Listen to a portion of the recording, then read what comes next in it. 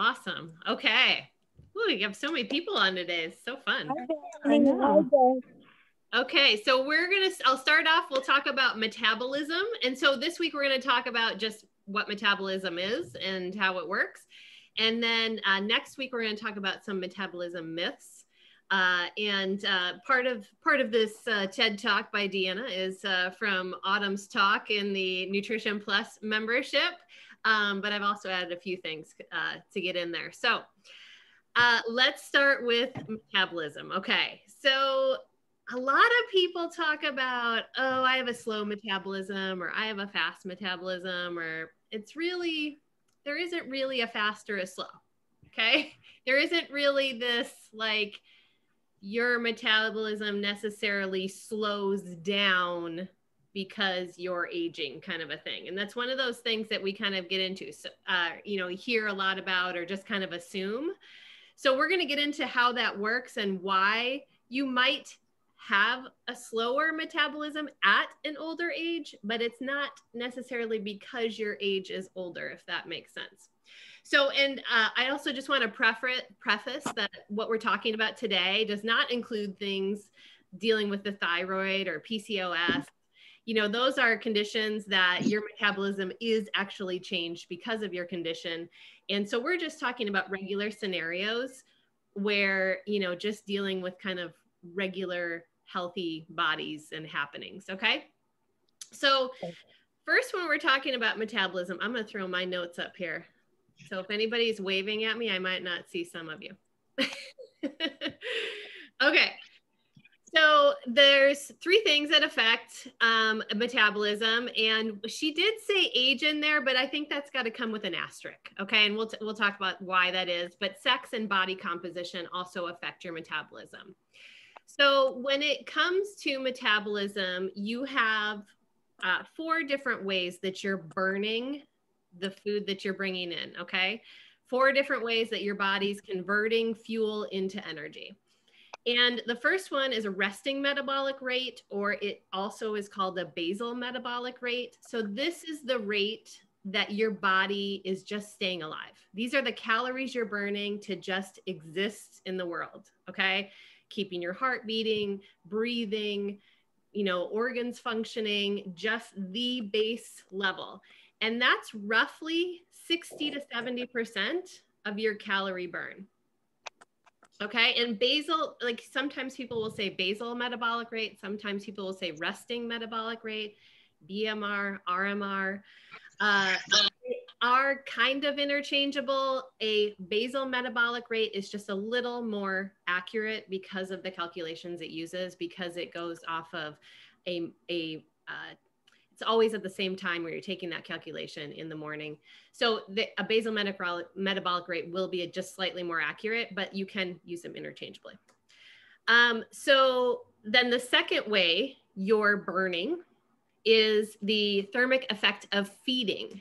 So chewing your food, digesting your food, the thing you're doing with the fuel you're putting in your body, whatever your body has to do to process it. That's roughly 10%. So, and it's not like you can really change that one a lot. There's really not much you can do there. What's that called? So that's called the thermic effect of eating. They also refer to it as TEF as its acronym. So thermic effect of eating. If you chew your food longer, would that change it? Well, I think that is going to be part of one of our next ones, which is it's called NEAT, and I'll explain that one in a second. So, so then the next category is the thermic effect of activity, right? So that's where our exercise, walking, moving around. There's also a category called non-exercising activity thermogenesis. That could be you shaking your leg when you're sitting in a chair. That could be you, moving your hands or doing, clicking something, you just doing whatever you do during the day, okay? The thermic effect of activity could be folding laundry, could be, cleaning the house, making dinner. There's all kinds of activities we do in our day. And this roughly makes up that 15 to 30%.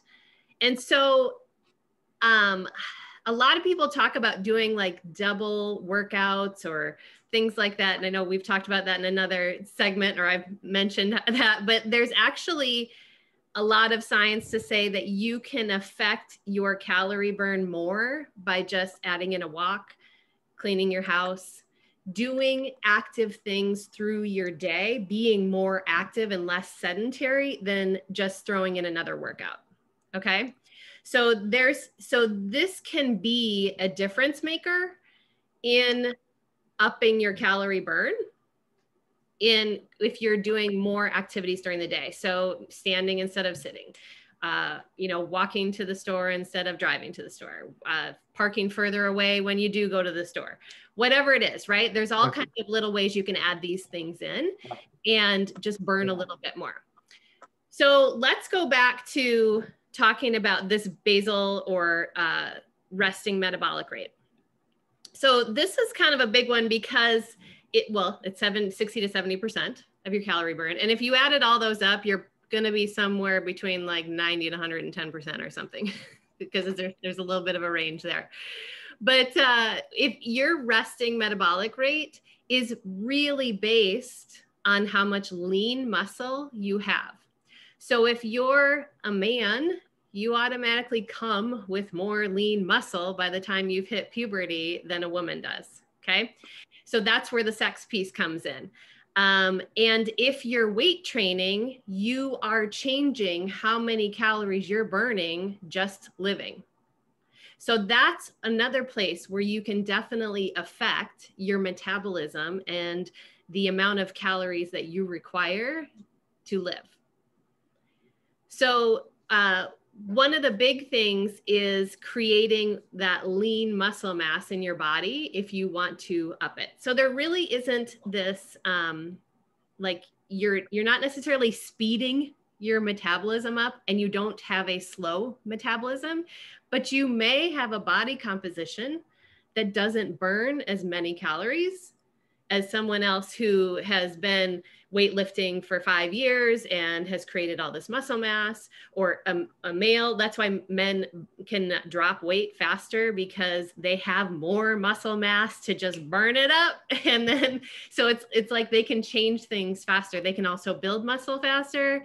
The testosterone helps with that. And so there's lots of ways that's why there's kind of some inequality there and how fast or slow you can do things. Okay, so is all this kind of making sense? I'm going to put my notes down here so I can see all your pretty faces. Hi, Kim. So, okay, so I have a question. Can you repeat the part about creating lean muscle and the body composition change and how you can increase your metabolism? Can you repeat that? So if you create more lean muscle on your body, if you create more muscle, you gain muscle, or more of your body I would say it's if you're creating muscle, because it's whatever your percentage of muscle would need to go up, right? Then you have more muscles burning calories, and muscle burns more calories than other substances like fat in your body to exist. A muscle requires more calories to stay intact. So then, like, say if your resting metabolic rate was 1200, and I don't know the increase, so this is just using a number, and you've been weight training for 2 years and now your metabolic rate is 1300. Do you know what I mean? So it's like you can up that resting metabolic rate. Okay, thank you. Find out what your resting metabolic rate is. How do you find out? There's calculators online, and that's probably the easiest way to do it, because it is quite a calculation. It takes into account a few things. Yeah, I definitely know that it's way easier for my husband to all of a sudden drop. Yep. And I'm like, what's going on here? Yeah. Right. I used to work at Weight Watchers, and when you'd have a couple coming in, no matter what they did, the husband always lost more than the wife. Yep. Yeah, I mean, they can look at a treadmill and drop, 20 pounds. They complain, I'm following it to the T, and he's just playing around and he's losing anyway. Right. Not fair. It's not fair. Next life, he'll come back as a man. No, you don't want to be a man. No, just for the weight loss part. Right. So yeah, so of those four things we talked about, really the thermo effect of feeding is the thing that's like 10%, right? One, it's tiny, and two, you're not really going to change a lot. But Kathy, we were talking about if you're chewing more, I would put that in that NEAT category, the non-exercising thermogenesis. That would definitely, that's just more movement, right? If you're, all those kids have like the fidget spinners, right? If you're constantly messing with something, moving something, I was a leg tapper for a long time, anything like that, everything burns some calories. So, and depending on how much you're just always moving around. I mean, we all know the people who just don't sit still, always just, they're doing something, they're cleaning something, they're moving something, they're just always around, right? So all of that adds up to your caloric expenditure for the day. Okay. So I found a calculator for basal metabolic rate, and mine just quick says gender, height, weight, age is 1,260 as my resting rate. I feel like when I did mine was somewhere around 15 or 1,600. Yeah, mine's 1,703. Okay, so you just did yours as well. Yeah, so there you go. So think about that, right? Like I know we've all kind of heard like people be like on a 900 calorie, 1,200 calorie. Oh. That's why it's not for everybody, right? You definitely, like, that's not even meeting your needs. So if you're not under a doctor's supervision doing that kind of a low calorie expenditure, you're not going to feel very good, one, but two, I mean, you'd have to have some kind of medical aid with it, because that's just you're not even like eating enough to function. So I really struggled with this, with trying to figure out what my caloric intake was, even with working out, and then what my caloric intake for food and nutrition would best be to like meet my fitness goals. And back in December, I had a friend about a year and a half ago. She was wearing this thing called a Whoop strap. And I was like, what is that? And she said, oh, it's my Whoop. And I'm like, okay, well, what does that do? The Whoop. Yeah. I'm like, fantastic. What is it? And she explained, basically it's a fitness tracker, but it's not like, there's no face on it. Like, it doesn't tell me how many steps I'm getting in. It doesn't it's not like your Apple Watch, which I have an Apple Watch and I really enjoy my Apple Watch. But finally in December, when I was kind of getting frustrated fitness wise and just not meeting goals, and I didn't understand, and I knew where it was coming from, but I wanted more information. So my husband and I both got Whoop straps, and I will tell you that it's been a game changer for me because it tracks my caloric burn every single day. And I can see, like the other day, I hadn't worked out yet. This was yesterday, and I had burned less than 1,000 calories. And then by the time I went to bed, my caloric burn shot up to over 1,600. And so that's really helpful for me in the kitchen, but it tells everything, and it really just tracks everything from average heart rate to resting heart rate to your recovery. And for me, it's been a game changer fitness wise, and I really, really enjoy it. And I'm a data person, so I want all of the numbers and all the information, but that for me has been fantastic. Yeah, I have a Halo and it does the same thing. Okay, yeah. And I really enjoy looking at it too, because boy, there's some days where I'm like 2,200 and I'm like killing it, right? And then other days where I'm like at 1,700 and I'm like, oh, it might be why I feel a little fluffy today, because yesterday I had a little extra.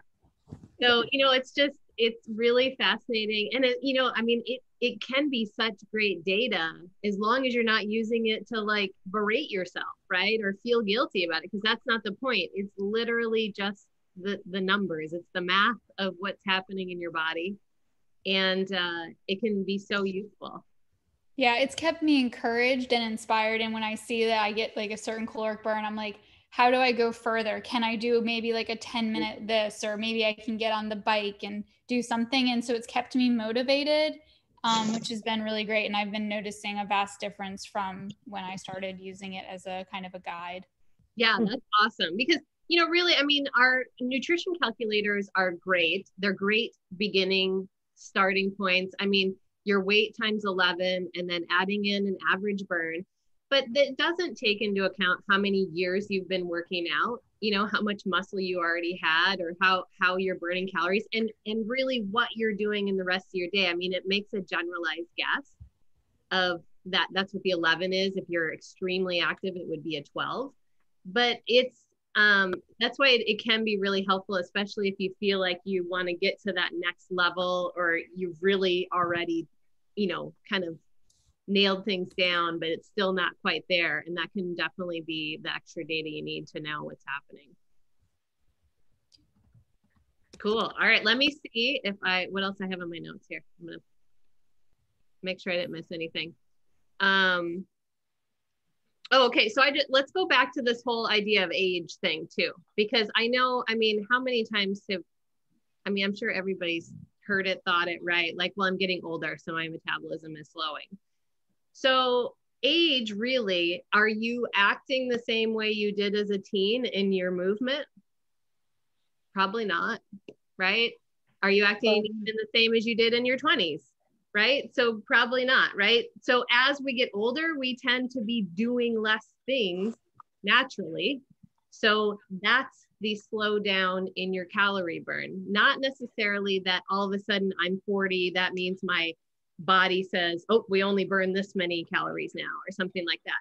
It's more of a progression of just slowing down your activity levels. You know, maybe where you would have done a bunch of house cleaning because your kids were little and now they're older, so they get to do some of the chores, right? Or whatever, right? I wish, right? I'm trying to get them to do the chores. So, but you know, things like that. Like I remember when it was funny because when we had taken our dog to the vet and he had lost some weight, and they're like, oh, what are you doing? You lost some weight. And I'm like, well, we haven't done anything different. And he's like, oh, well, how old are your kids? And I said, oh, and this was like maybe 4th or 5th grade. And he's like, oh, that's what it is. He's not eating as much food off the floor now because they're not dropping as much food. Because when they were toddlers, right, then he had all the food he wanted. So, you know, there's just this natural progression. And so it's not necessarily to blame it, the fact that we're older, that you can't burn the calories. It's likely that your activity level is naturally less. Does that make sense? Mm-hmm. All right. So I think I covered everything on my notes. Does anybody have any questions or things they want to talk about with metabolism? So I have a question, and this might be a stay tuned for next week type thing, but so you also hear things like, oh, if I eat hot sauce or if I eat something really hot and spicy, that increases my metabolism and now I'm going to lose more weight or whatever the case is, or burn more calories. Yeah. How does that come into play, or is this, should we wait till next week? Well, I can answer it quickly. It doesn't come into play. It's not been scientifically proven. I mean, those things they can up your heart rate a little bit when you're doing them. But does it benefit you to continually eat hot sauces? No, like it doesn't do a noticeable difference. Gotcha. It is one of her myths for next week. So we'll cover it in more detail. I figured. Yeah. Thank you. Yeah. I think it makes sense what you were saying about how as you get older, your habits change. And I can remember growing up, like my family would always be like, oh, you can eat whatever you want, but it's going to catch up to you one day. And, you know, it'll catch up and you can't do that forever. And, you know, when you're younger, you're just kind of like, I mean, I don't know, pass the fries. But definitely like your activity level has changed. And when that was really, I think, astute point, you know, what was I doing in my teenage years versus my 20s versus now in my 30s? And it looks, I mean, it's a good thing that it doesn't look the same because it'd be terrifying, but it makes sense. Yeah. It's funny because I'm a little bit of the opposite. I mean, I definitely don't eat in the same way, but I am so much more active now than I ever was in my, especially late 20s and 30s. So I can put away some healthy food, right? I can put away some good food, but I still feel the bleh from, you know, the greasy stuff and all that. But all right, good. Well, we can go into the next subject, into labels, or if anybody has questions about anything. I have a question about chicken and beef. You always hear that white meat chicken, like chicken breast, is the best. And like something like a greasy hamburger or a steak with a lot of fat would be the worst. And I think I asked you something like this, Dina. Where does dark meat chicken with skin fall on that scale? Is it closer to the white meat chicken because it's chicken, or is it closer to the beef being bad? I can't give you an exact. If you have skin on, it's going to be closer to the beef. But really? But dark meat like thighs and chicken breasts it's a pretty small difference in the fat that's actually in the meat. So we're talking about like not necessarily the fat that could be on the outside that you can cut off. It's the, the lean meats are because it's lean in that muscle tissue of the meat, right? Where beef tends to not be lean, or you're not going to be able to chew it very well. That's why the fat's there, right? It makes it easier to chew and it's more delicious. It's more flavorful. But chicken breasts and thighs are really, it's a small difference. And especially the amounts we're eating. I use thighs a lot because I think they're more flavorful and taste better. And I like to grill them versus chicken breasts. So. Me too. So it's the skin that makes it worse. The meat it's got all the fat and really not a lot going on it's got no protein and it's just, yeah. Yeah. So the meat itself is not so bad.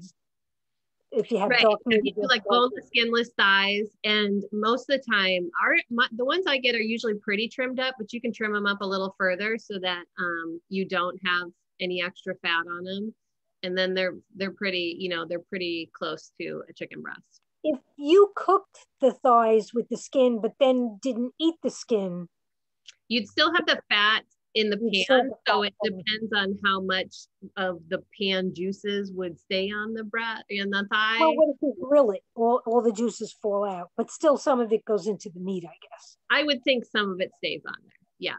Okay. I mean, if you do it, maybe it's not an all the time. Maybe it's just a sometimes because you really like it. You know what I mean? Yeah. I don't know if you're going to throw yourself completely off, having it sometimes if that's what you really enjoy. I think that's better to have some of the things you enjoy. Yeah. Than suffer. Like if we don't really enjoy chicken breast, so it's like my husband considers that like a punishment if I'm making. Both of it too. My husband says he just won't eat it, and I've made it a few times trying to do different things, but it always tastes like cardboard. Yeah. Chicken breasts are tricky. I mean, most of the time they get cooked too long and then they're just dry and a little bit rubbery. Yeah. So I found if you slice it, like when I do grill it, I will because sometimes those breasts are so thick. So I will slice them in half so that the fillet is more similar in size all the way through. And then I'll grill it that way. So that way it cooks more evenly and you don't, you're not getting some part of it that's like super done and then some part that's barely done. Uh-huh. And then if you cook them in an Instapot with either a little bit of water and a bouillon or the low sodium, Deanna, help me out here. Low sodium. Yes. Yes. Well, that's yes. If you do that, it's perfect. It's not dry. It's nice and moist, and it even gets into like a shreddage where you can shred it really easily. It's better than baking it because it keeps it does not dry out, and it takes less than 10 minutes on that part. To boil it? If you had an Instapot. Oh, an Instapot. Mm-hmm. Okay. Yeah. That's how I do all my chicken now. We bake ours. But I mean, we do the Instapot, but we bake ours and we just cover it and it keeps the moisture in it. Mm-hmm. Okay. So, and we've done that for years. And then shred it with a KitchenAid mixer. Oh yeah, I've seen that done. Or some people do it with those handheld mixers too. Yeah, and either way works just fine. The other thing I want to ask about is how bad or good is Chipotle? Like if you got a bowl. And yeah, like you mean the restaurant? Yeah. I think there's a lot of good choices there. You just have to tell them what you want, because if they do rice and beans, you've now got 2 carbs, right? Right. And sometimes those spoonfuls, I don't know how they would measure. So, sometimes I get, maybe if I get both plus the meat, and I usually get lettuce and pico de gallo. So I throw all that kind of stuff. I would think their pico de gallo doesn't taste sweet at all. So I would assume it's going to be a green. And then I just eat like half the bowl. So it's like, maybe you get the things you want, but you plan on just having half for that meal and then half for the next meal. But now they have cauliflower rice. They do. I haven't been there since they did that, but that sounds really good. Just had it tonight. They had cauliflower rice, and they had the chicken, some lettuce, tomatoes. It had a little bit of corn and the guacamole and some peppers. And they usually do a pretty good scoop of guacamole. So you probably got a couple blues there. Yeah. Blues. I know. And then we love our blues. So if you have guacamole and cheese, you got 2 blues there. I know it. Yeah. So I got to do one or the other. Yeah, I mean, that's a good place to really, you can manage it pretty well there, because you can say, like, I've asked for less rice before, or more beans, or you can do more meat, or whatever it is. You can be pretty specific with them. And it seems pretty fresh to me. I mean, it all seems like they have a pretty good quality. So do you think they don't add any junk into their stuff? Is it more fresh than like other fast food places? That's true. Yeah, I do think that's true. And I would bet you could go on their website and see exactly what they do put in things. But they do make things right away. So it's not like it's just microwaved and then added to your bowl. They're back there cooking the meat, and they marinate it. And I don't think they're adding, a lot of extra stuff. And they do have the calorie counts on most things. So you can see, how it is. Okay. All right. Thanks. Yeah. They will do things separately too. So if you say, I want everything on the side, you can do that. And they'll put them in separate containers. Oh, interesting to know. Okay, thanks. Yeah. So that way you can go home and measure it yourself. Oh, that's a great idea. Oh, okay. And if you don't want to do everything, you can at the very least say, put the rice on the side, and they will do that. Oh, okay. Thanks. Perfect. All right. Did anybody bring labels? So I have one. Oh, go ahead, Mariana. Oh, no, go ahead, Sue. Oh, all right. So someone reminded me today about chia pudding. I don't know if you can see this. So chia seeds. So I said, well, this is a great one because I've been really paying attention to the carbs that I eat lately. So this is 8 grams of fat, 10 grams of carbs, and 10 grams of dietary fiber, and 4 grams of protein. So, and then I mixed it with, so I did 2 tablespoons with a half a cup of coconut milk. So and I'm going to, right? 2 tablespoons. So I'm sorry? That would be an orange, right? I think the chia seeds fall into an orange. Is it considered an orange? That's what I wasn't sure. I think so would that be 1 orange, 2 tablespoons? I think 2 tablespoons, but I'm going to look it up really quick. Yeah, I think that is an orange. Is it? Okay. So that'll be my breakfast tomorrow, and it'll be quite yummy. It has a lot of great nutrients, micronutrients, and yeah, I mean, they're definitely a good power food. Yeah. So sometimes people go, like, the fact that you have it measured is perfect, right? Because the only problem with it is that it is more caloric when you're eating higher amounts of it. So it can easily turn into something like a healthy fat where you're getting more than you think you're getting. So when I measure this, I would measure 1 orange and then whatever the milk that I put in, correct? Or do I measure it after the fact? I would measure it on, well, let's see if it says here on the food list how I was going to look it up.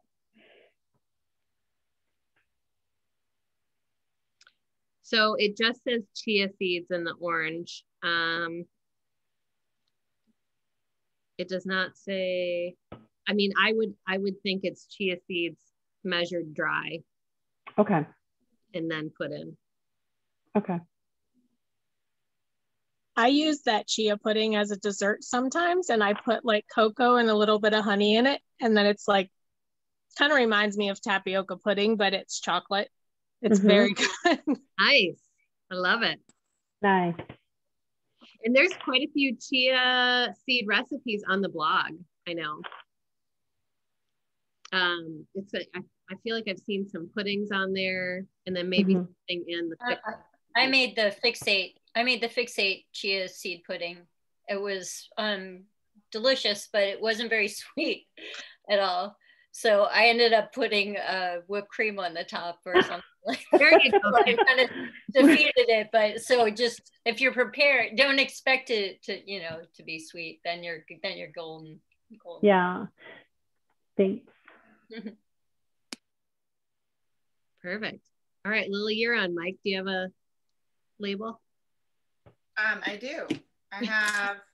So we're getting ready to go, obviously. So I'm looking for easy things that I can microwave I don't always eat turkey sausage, but sometimes I like to have one. So this is all natural turkey sausage, fully cooked. It has, 4 links, is 90 calories, and 4.5 grams of fat, 40 cholesterol, 420 sodium. So the sodium is really high. Carbs are 2 grams, protein's 10 grams. So, and it says it's just turkey water, potato starch, salt, dextrose, sugar, and spices. But it says that there's no percentage of sugar though, even though it says it's in there. Did you say turkey water? Yep.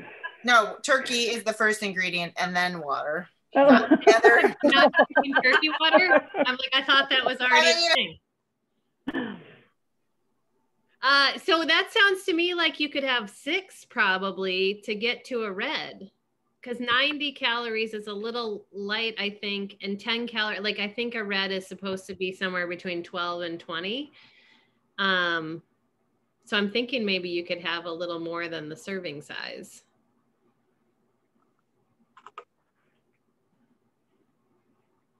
Oh, you're on mute again. I muted myself, I guess.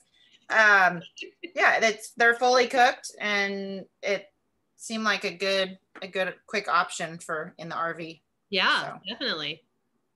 Yeah. And then I have these just seem like a big fat gimmick when they say protein across the top. I mean, it's like kind of in your face, like, come on, look at us. But so I was curious what your thoughts were on these types of wraps versus tortillas versus like just a regular corn tortilla. Or, I mean, this one has 70 calories per tortilla, 3 grams of fat, carbs are 15, fibers 12, and protein 7. Well, and there's a good amount of fiber. Yeah, that's what I was surprised. What's in there that's making that fiber? Well, the first ingredient is water. Then it has modified wheat starch, pea protein, whole wheat flour, vital wheat gluten, vegetable shortening, soybean oil, gluten isolate, and then 2% less of salt, sodium, and baking soda. So I don't know. They seemed like they were actually okay because of the amount of fiber in them and the amount of protein. Right. Yeah. I don't know. I mean, the pea protein, and I can't remember what the other protein source was, but those should be fine. I don't really subscribe to always just eating stuff because of the protein in it, right? But that seems like it kind of also has a good amount of fiber and might be an option, you know, as an alternate to a carb based. Yeah, basically I thought it was a better carb than just a regular white tortilla. Yeah, I guess I'd try it and see how you like it. Do we subtract the fiber from the carb to get the net carb? So it's only 3? We don't. We're looking for the ratio. So you should have 1 gram of fiber minimum to 10 grams of carbs. Oh, okay. So it's just saying that it's got enough fiber so that it helps you stay more full. And then it also helps with the blood sugar ingestion as you're eating the food. So your glycemic index and how your body takes in the nutrients and the way it reacts to things. Mm-hmm. Lily, don't you have anything with liquor today? I don't. Going good old fashioned Jack Daniels. Are you an imposter? What'd you do with Lily? I couldn't find anything. I actually was racing to the store before this, and we've been super busy just trying to get everything ready. But so I didn't find anything new and exciting today. Okay. So. When are you leaving? Tomorrow morning or tomorrow at some point. Okay. Might be 11:59 p.m., but it'll be tomorrow. We'll see you on the road next week. Yes.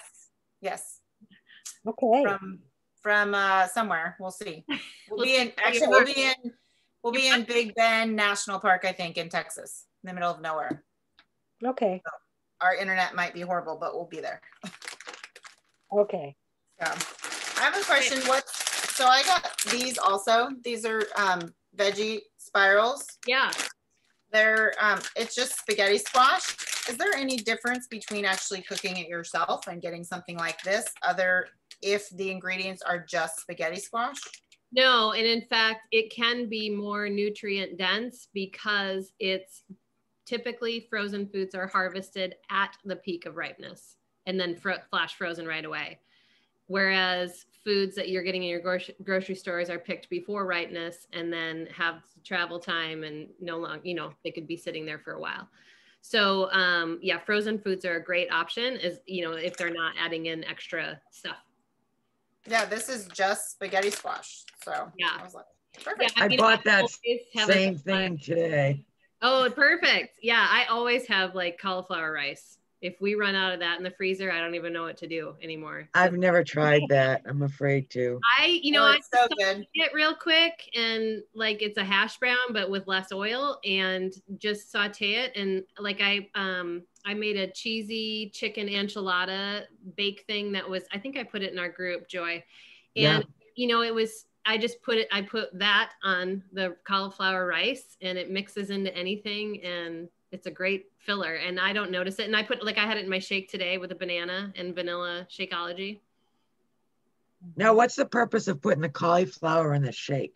Well, it's just another green for me. Oh, okay. So I usually have a green and a purple along with my Shakeology. And it does make it more like I do all the vegan ones. And so it does, and I just add water, but it does make it a little more creamy and thick versus just water. Or like my other go-to is cucumber and tropical fruit mix that I get from Costco. A good way to sneak in a vegetable. It is. Yep. And I will say this, we put it in our taco meat. Like, so if we have beef or turkey, ground meat, we'll put it in there before we add the seasonings. And then my kids don't know that there's cauliflower right in that is a good idea. I do that with my burritos too. I add some in with the turkey. Yeah. I do that for my husband, so he eats his vegetables too. There you go. I have an 8-year-old that hates vegetables. Perfect. All right. Is that all of them, Lily? I could go find some more if you want. No, I think Mariana has one. So we'll go to Mariana. I have one. So when I did 80-Day Obsession and she reopened the refeed days, I fell in love again with graham crackers. Yeah. And I've been eating them usually like at the end of the night if I want something sweet, but I'm not I try not to keep cookies in the house, and we just finished the last only 2 boxes of Girl Scout cookies in the house. So that's good. But I was, ever since last week when we had the conversation about sourdough bread and Bev had mentioned unbleached flour, I've now become very sensitive to seeing that in my ingredients list. But really quick, so these are just the Honey Made, no high fructose corn syrup, 8 grams of whole grain right on the package on the front. And it says This was surprising. It's 8 crackers, which is 2 cracker sheets. And I only normally eat 1 sheet because that's what was allotted in 80 day. And the serving size is 2 sheets for 130 calories, which kind of knocked me over. I was like, that's a bit much, but total fat, 3 grams, sodium's 160 milligrams, total carbs were 24 grams, and dietary fiber is 1 gram. So it doesn't have the full ratio, which you had mentioned. Right. It has 8 grams of sugar, but it's included. It's not added, or excuse me, it includes the added sugar, which that is the added sugar of 8 grams, because when you read the ingredients, it also has 2 grams of protein, but the ingredients are unbleached enriched flour, graham flour, sugar, canola oil, honey, a leavening agent, salt, soy lectin, and artificial flavor, which is now a little terrifying, but here we are. So yeah, it's funny, right? Because on the front you saw 8 grams of whole grains, so you're thinking, oh, this is going to be good. Right, I'm like, this can't be that bad, can it? Yeah. Huh. Those marketers, man, they're good. Yeah, I guess it could be worse. It's not like I'm chowing down on them every single day. Totally. Yeah. So. And I will say that take 2 of those sheets, not the full sheets, 2 crackers, put a little peanut butter, a little cauliflower rice, and a little banana and shake. It's delicious. I'm going to check that out. I like that. Normally I'm like standing at the cupboard like a mouse, eating the sheet, drinking water, and then like heading to bed to go brush my teeth. Yeah. So There's it's like a peanut butter cookie Shakeology recipe that uses the graham crackers, and it's amazing. Okay, I'll have to check that out. Well, there goes my weekend. This past weekend, I made a banana bread with coconut sugar, and it was okay. Yeah, I'll put it in the group under the recording with the Shakeology. Yeah. It's so good. Like my 14-year-old loves it. Nice. I'll have to check that out. Have you also made your Shakeology into a pudding and then put it on the graham cracker? Oh, there's a good idea. Oh, no, I didn't even know I could turn my Shakeology into a pudding. Oh, yes. Yeah.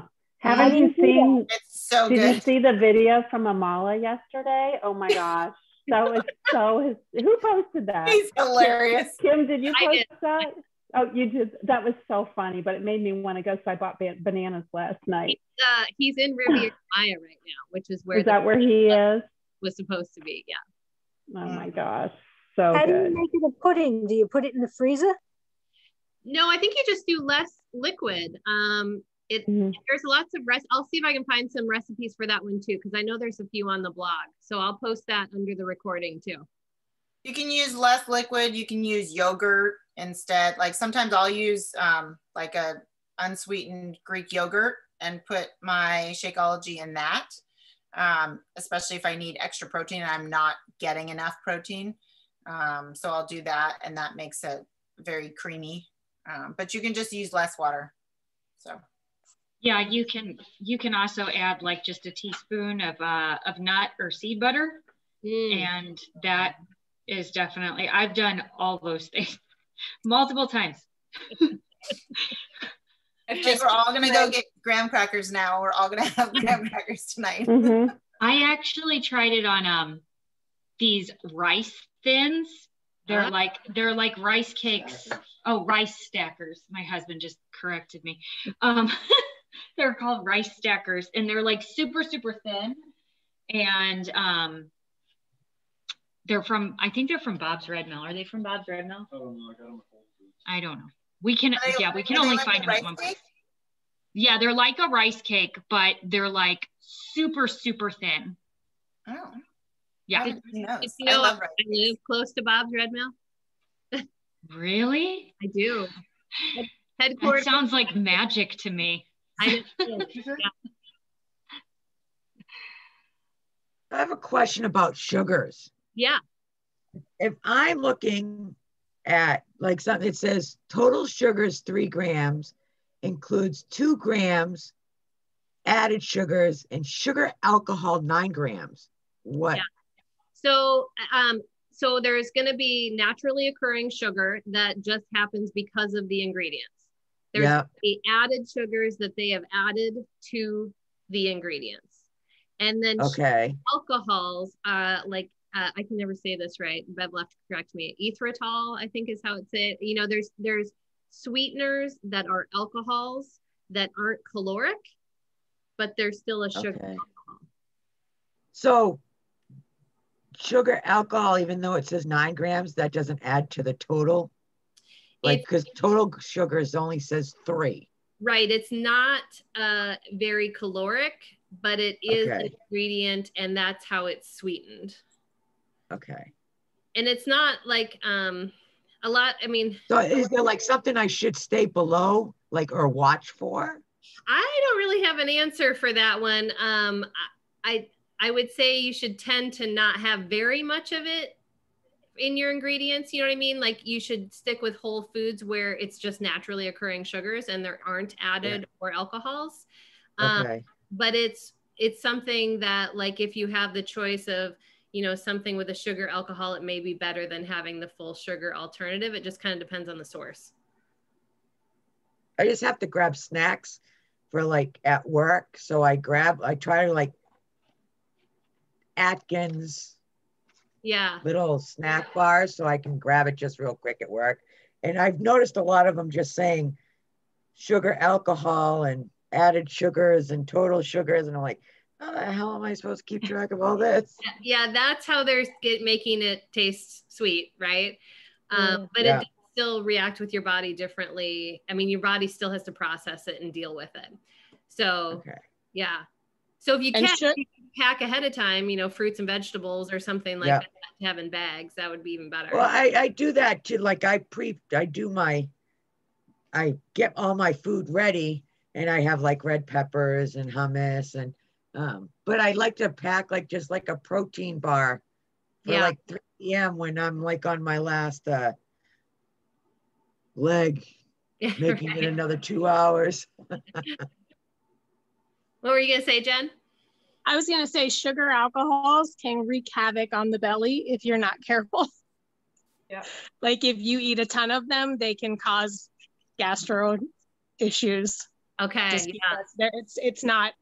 I don't know if it's the way your body processes it, but I remember back in the day when people were doing Atkins and you would eat so much of it, and then people would get stomach issues from it just because I don't think your body can process it. That that kind of explains a few things. Okay, see? Actually explains more than a few things. Well, maybe we solved a problem there. Right. Yes. Yeah, that's very, very common with sugar alcohols. Okay. Very common. Yeah. But like maybe somebody brought a RX bar. Like, I mean, the beach bars are really good. Those are good options. But then the RX bars are very simple ingredients. Though processed, they're still simple, like the ingredient list itself. And they're sweetened generally with dates, which are an extremely sweet fruit. And so it's coming from a natural source instead of sugar alcohols, which basically alcohols are very intensely sweet, like overly sweeter than regular occurring fruits. So they can cause you to like crave sweeter and sweeter than what you can get from a regular fruit if you're consuming them on a regular basis, if that makes sense. It does. Yeah. Yep. So go maybe check out some bars too, where you can read all the ingredients, right? Because if they're words we don't know, then it's likely things our body doesn't want to digest really well. Yeah. All right, Mel, it looks like you've been patiently waiting with your label. That's a good. The questions are good. So I have 2. I actually have a turkey sausage one as well. I'll do this one first. This one is a Johnsonville turkey sausage, and it's 90 calories for 2 servings or for 2 links. Sheboygan, Wisconsin.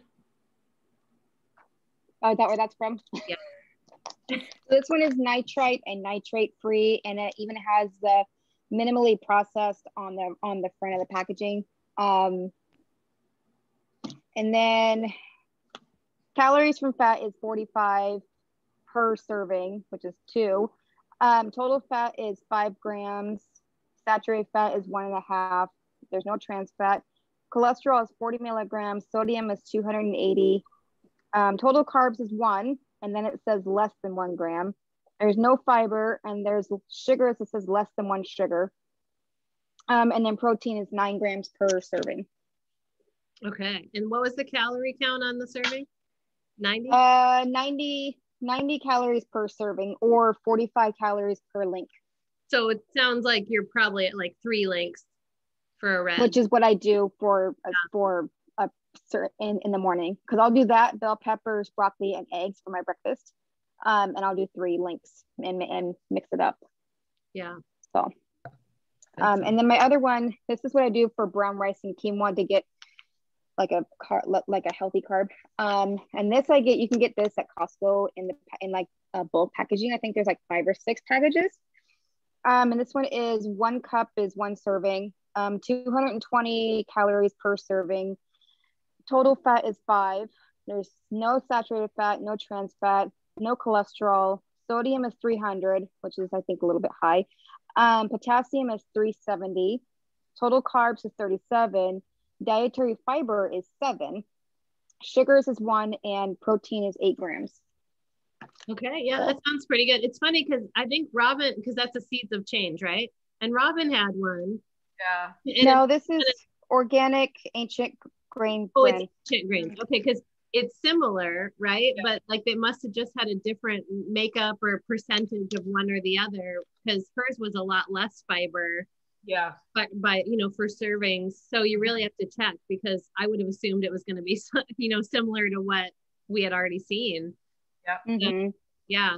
And it even breaks it down. Calories per gram is fat. So it even breaks it down here. It says calories per gram. If you're like really paying attention to your macros. There's 9, and then carbohydrates is 4, and protein is 4. So, but if you're not really paying attention to them, it's just gibberish. Yeah. So it's a serving of 1 cup. Is that 2 yellows? It is 2 yellows. Mm-hmm. Yeah, but it is a good fiber ratio.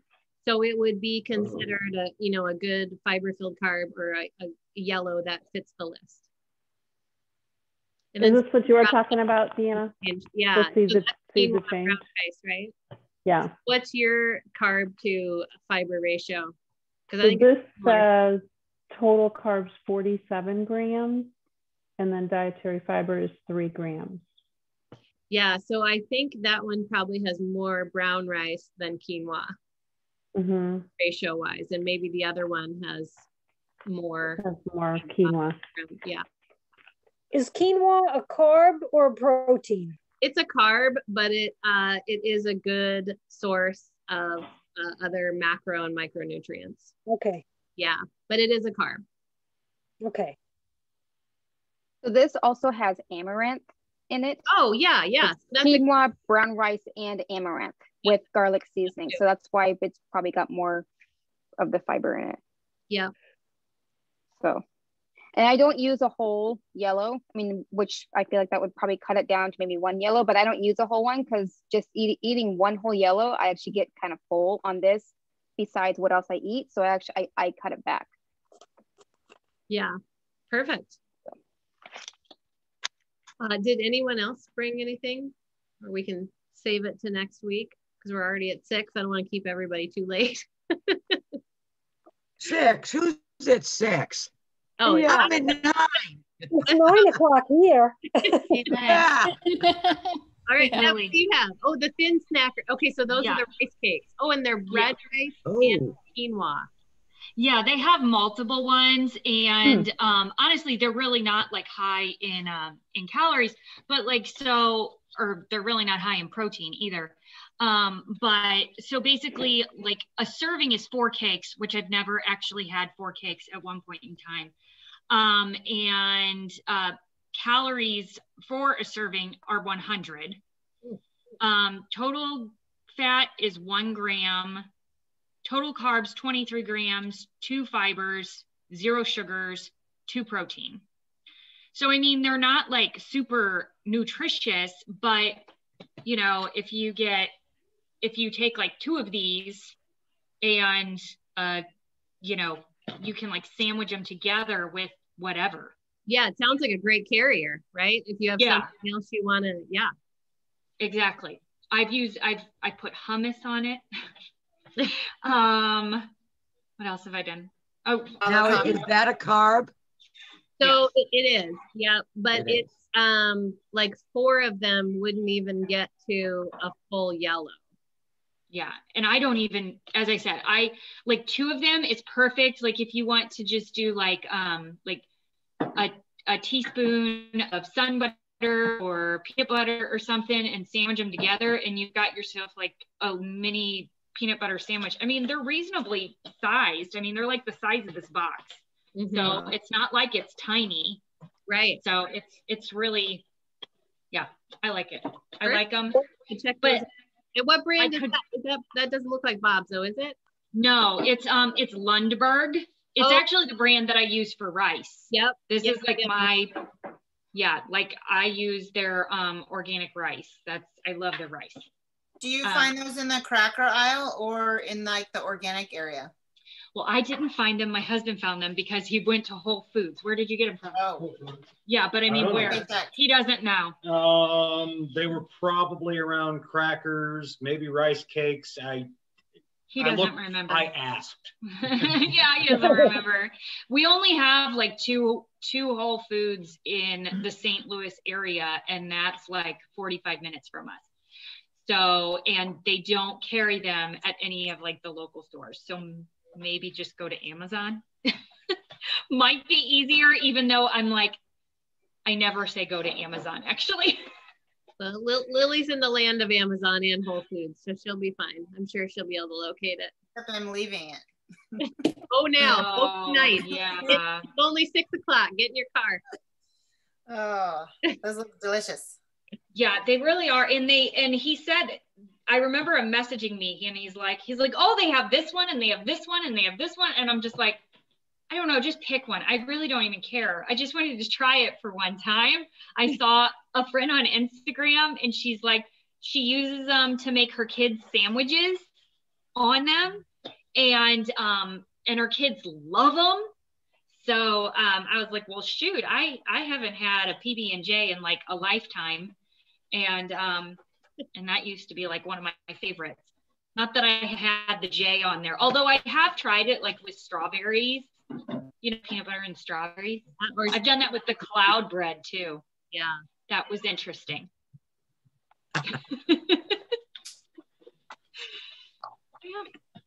Joy, where are you? Are you in my time zone? I am. I'm in New Hampshire. Oh, okay. Yeah, Kim's your time zone too. It's not very close. She's right on the edge of the East Coast time frame. And Robin's up there too. Oh, Robin, you're East Coast too? Okay. Yeah. I don't know where you are, Jen. I'm in Ohio. Okay. And Marianne Robin, where are you, Robin? Where? Maine. Oh, okay. Hello, neighbor. Yep. I'm New York, so I'm a little further down. Oh, go further down. All right. Well, should we grab a picture and then we'll let everybody go to bed or go eat? Can I ask one question? Yeah. Okay. And maybe we've covered this before and I just forget. I am a huge coffee drinker. Yeah. I have tried to cut out creamer. I can't do it. Yeah. So like, what do you guys use in your coffee that still makes it taste good, but you're not killing your diet? I use half and half and maple syrup. So that's okay. Maple syrup? Yep. Wow. Nobody messes with my coffee. Yeah. I know, and that's not like huge. It's not like it's huge amounts. I'd say I probably use about 2 tablespoons of half and half. Sometimes maybe it's a tablespoon, and then I use like probably closer to a teaspoon of maple syrup. I kind of have gradually lowered that as I have adjusted. But I really like maple syrup and cream. I do have a pot though that I'm enjoying. Heavy cream with no sugar, like whipping cream? I mean, yes, you can, if that's what you want, right? But you just have to count it. Yeah. As what? Well, that would be part of a blue in some way. I don't know. Yeah, I don't know how Okay. much. I just use almond milk. Almond milk. Yeah, then and the nut pods are really good. Someone brought a nut pod that was coconut and almond milk. Yeah, thank you, Lily. Lily. Got it. And it's it's unsweetened hazelnut. And I do put a little bit of maple syrup in there, just a little touch, just less than I usually do. And why do you use that instead of a stevia?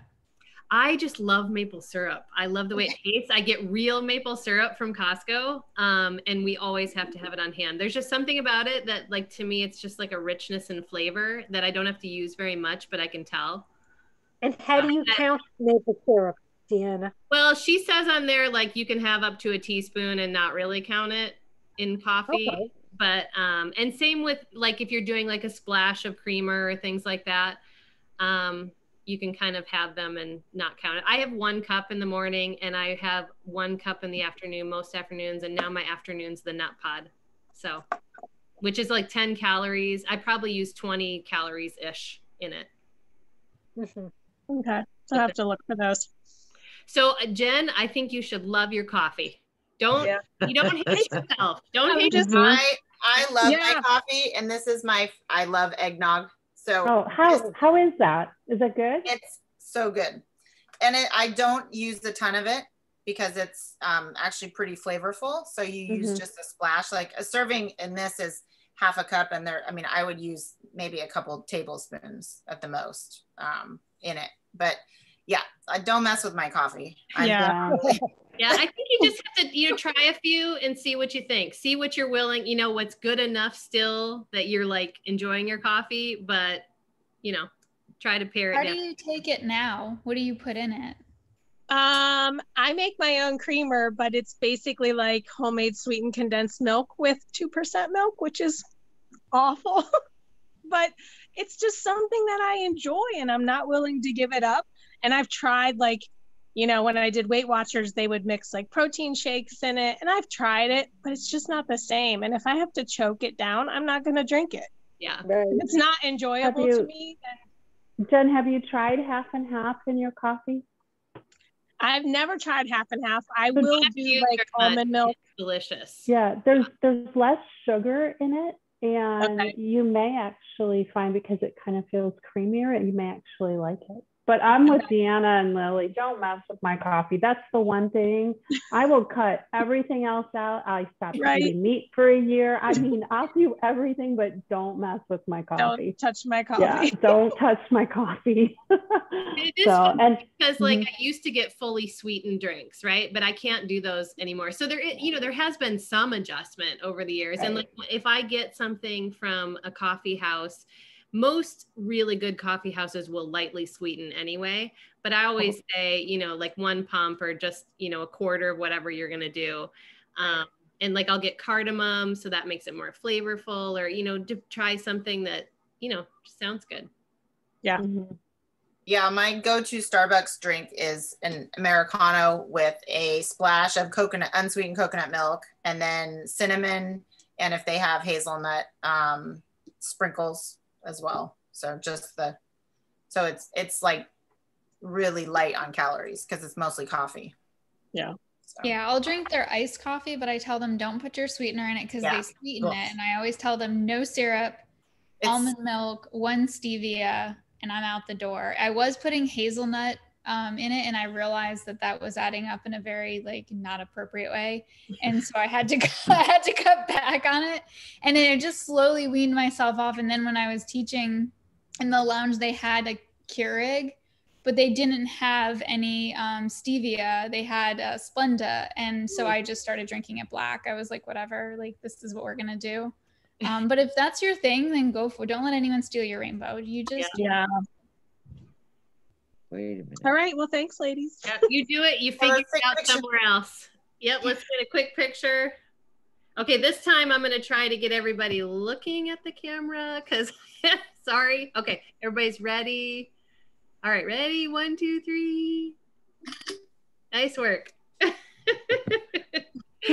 All right. You guys have a great night. And so next week we will cover the myths of metabolism. Awesome. Right. Your labels or whatever you want to talk about. We'll see you later. Thank you. Bye. Have a good night. Good night.